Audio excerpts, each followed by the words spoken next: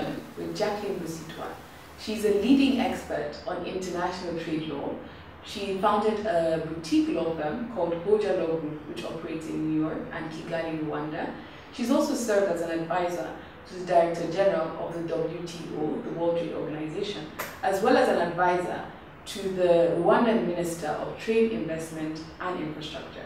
Today we're going to have a conversation with her on international trade law and how that favors African countries and what we can do to improve those. Thank you once again and welcome to the conversation. So thank you very much for being with us today. Thank you for having me. So I love reading about your background and reading your bio, and you do a lot of work on international trade. So do you think African countries are getting the short end of the stick in terms of trade with other countries? I think it's a complex question, and I say that for several reasons. A majority of African countries are members of the World Trade Organization. And so when they did sign up to be a member, they realized certain benefits of joining this global body. Now, having said that, a lot of countries joined at very early stages of the WTO, and I'm not sure if all of them are necessarily taking advantage of all the benefits that the World Trade Organization has to offer. So now you have a situation where countries like Ethiopia are not yet members.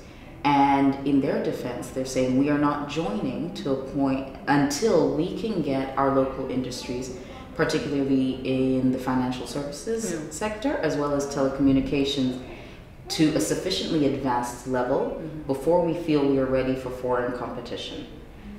Ethiopia analyzed the rest of the continent and said some of the problems that other countries are facing are that there was too much foreign competition way too early, and local industries never really had the opportunity to develop. So what does that mean overall for trade in Africa? We need to sit down and re-strategize our trade policies, not only to be in line with how the WTO can help, but also to be in line with current realities.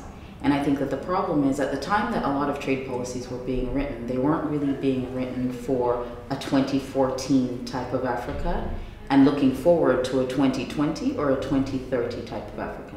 Now, a lot of countries are now sitting down and coming up with a variety of visions. So in Rwanda, there's Vision 2020.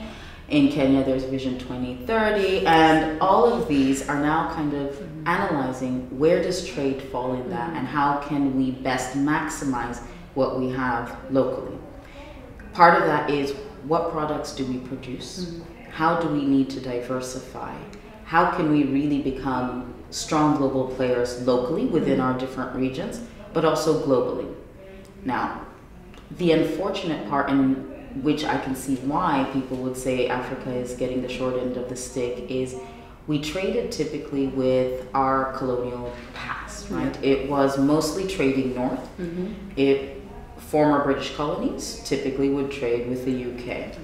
Now, as America's influence grew and a lot of benefits were perceived to come from America, either through AGOA or generally through foreign direct investment, there's also been a lot of trade in the past with the US. Great in many ways. However, at the beginning of the trade conversation, what do we provide? We provide raw materials. These raw materials are then sent abroad, and value add takes place abroad, and therefore most of the money is made abroad. So is Africa getting the short end of the stick? Yes, because we are not manufacturing final goods. And in that regard, I think that the onus is on us to really change our manufacturing processes, not to send raw cocoa or raw coffee, but to say we will go ahead and produce locally and we will export to you these final products. Then Africa won't be getting the short end of the stick. Now, that's one aspect. The other aspect is negotiation of agreements, of course. And on that front, it becomes very, very difficult because there definitely is a capacity deficit. Exactly. Now, governments obviously do have ministries of trade, ministries of commerce, whatever they are called in the respective countries. But oftentimes, the teams negotiating are small, and they're also not necessarily specialized in trade. How can you change that? I think that there's a lot of training globally. that lawyers do need to get now. It can be expensive, but there also are programs where lawyers can get additional training. And the World Trade Organization and other organizations in Geneva, for instance, do focus on trade law and do provide training for lawyers from developing countries across the world. So I do think that there are opportunities to increase capacity. Whether we do it fast enough is something that I think might be a problem. Yeah. And two, whether we have enough to take care of the changing nature of trade and the changing realities of trade at the moment, I think is yet to be determined. Okay, thank you.